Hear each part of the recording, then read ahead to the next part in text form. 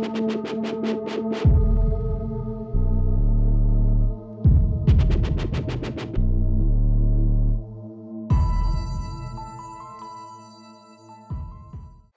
this is Brian Forster of Hidden Inca Tours, and come with me on this journey to explore what is called the Temple of the Pyramid outside of Cusco, Peru.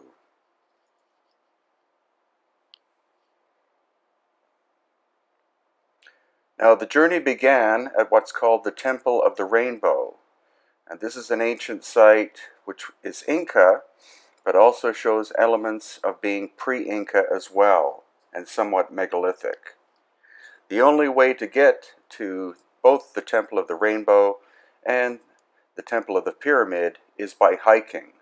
It requires you catch a taxi for about half an hour outside of the city of Cusco, and we wander through the landscape, including ancient terraces, which are Inca. The Temple of the Pyramid is not visited by many people because it's only known to local people. So we had to hike along small Inca trails with our friend Wilco, who is our shamanic local guide.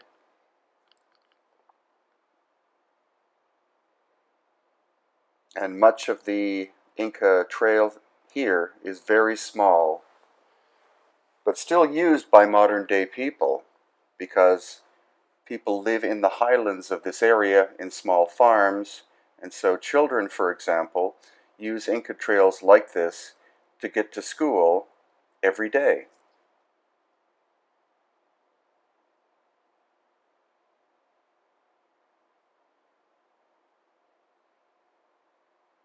So after crossing a little stream and going through a forest of trees that were actually imported from Australia, eucalyptus, following yet another Inca trail, and wandering through the landscape to some degree, we finally spy some megalithic elements.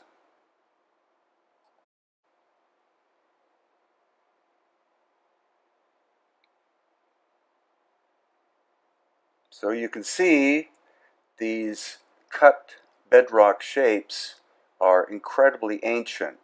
We can tell that by the weathering patterns. So we see the presence of probably two cultures, one ancient megalithic, and then a wall likely created by the Inca later. This is standard in this area. Wherever the Inca constructed things, it was usually at an older megalithic site. For some reason, and it's kind of obvious, the Inca were in awe of whoever was here earlier. They were in awe of the megalithic builders, and therefore they would make a sacred site here, a place of special worship and ceremonies. And usually the megalithic sites are built where there is water, either underground water or surface water, such as streams.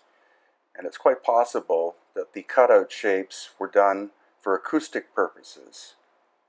More research needs to be done into this to find out the exact nature of who the megalithic builders were and why they were constructing their ancient sites in these areas. So here is Wilco, and he's showing off some ancient features. Again, all of these cutout surfaces, there are thousands upon thousands of them in areas above the Cusco landscape.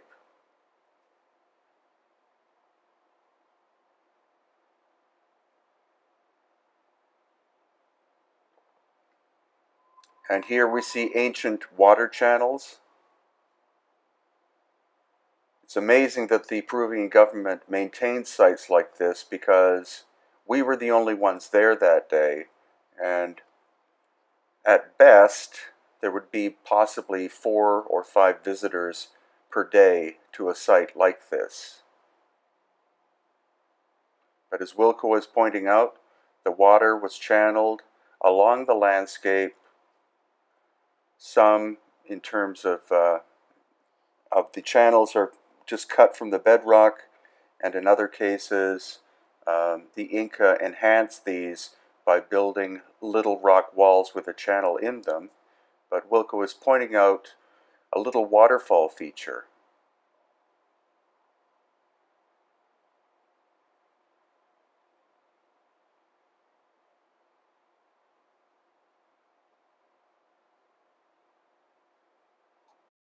And here's Irene. She's sitting in an area of cutout form.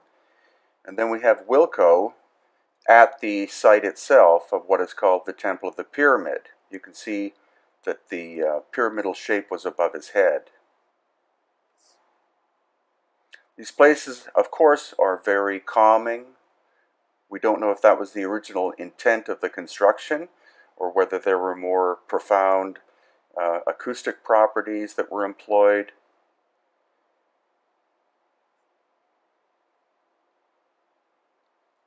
But it's a very serene environment and well worth a visit if you happen to be in the Cusco area and have spare time after having visited Machu Picchu, etc. And then by employing my quadcopter Pachacutec, we get to see the complexity of the ancient landscape.